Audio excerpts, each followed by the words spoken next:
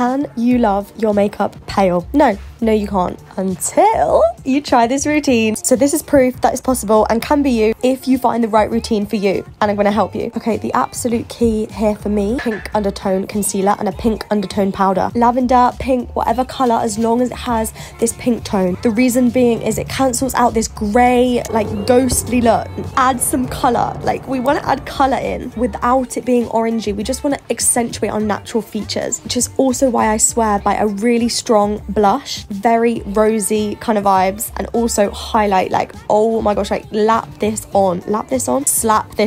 Look, you look alive, look alive, look alive. The key is less ghost and more glow and colour. And by colour, I don't mean like slap on the contour, really orange shades. Like, don't try and warm yourself up that way, but just add in subtle colours where you can. Like, look at how minimal I'm doing here. Honestly, less is more with pale makeup, even though it won't seem like it. Like, did you notice that I didn't even put foundation on and I still look full coverage without the ghost kind of vibe? Like, you really don't need to pack it on. There we have it. This is so requested, guys. Let me know if you want me to do more. Love you.